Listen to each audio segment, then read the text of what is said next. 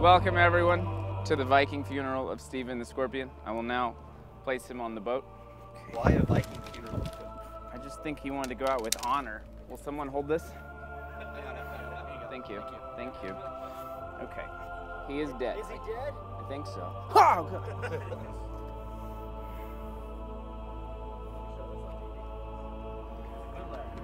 Where are you going to put the penis on the boat?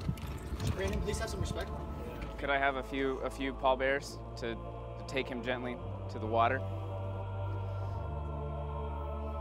I'd like to say a few words. Stephen was a good scorpion. I don't have much of a barometer for that, to be honest, because I've known very few scorpions in my life, and pretty much all of the other ones stung me and were assholes. Still, by any metric, but also by default, Stephen was the best scorpion I've ever known. His passing is tragic, and even though he wouldn't want it, some people might want to assign blame. And those people might say, "Oh, Josh, you left him in a freezing trailer in the winter." First of all, that's Texas winter, which can't be predicted. And also, if making a murder taught us anything, it's that how easily someone can be framed, especially by those close to them, Chris Demirs. He terrified Meg, he took out Bernie, he had pretty much no effect on Gavin, but he did everything I asked him without a single complaint. May your boat ride you shiny in chrome through the gates of Valhalla.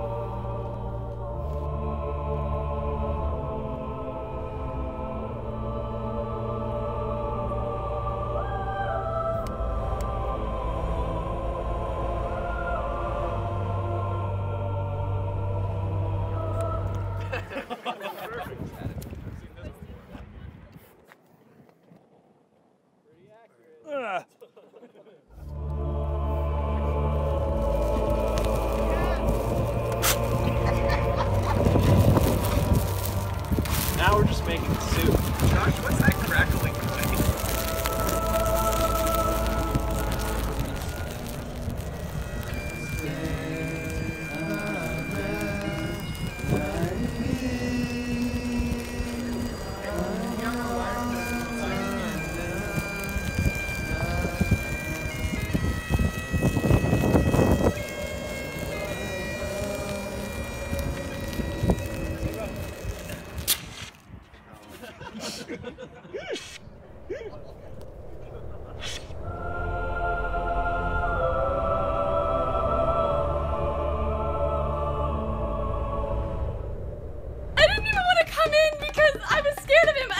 You have no joke, I checked that chair, I took everything out of my chair and spun it around like 10 times. Fuck off!